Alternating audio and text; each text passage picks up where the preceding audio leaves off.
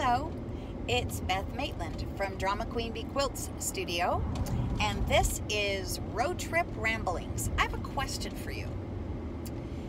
We're talking about quilts, and we're talking about binding quilts.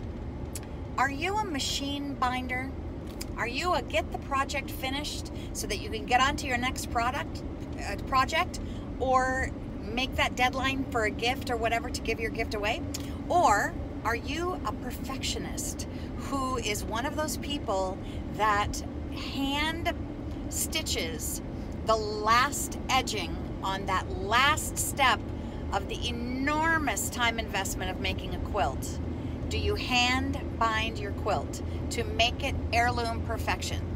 Or are you of the thought process, like I am, frankly, that getting it done is better than making it perfect? That close enough is good enough, as is a quote from one of my favorite quilters, Angela Walters, of Quilting is My Therapy.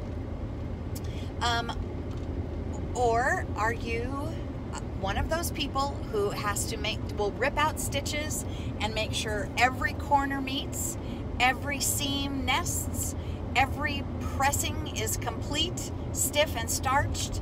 What kind of quilter are you? Are you a machine binder or a hand binder? Please comment in the section below this video and let me know. Who are we dealing with, you people?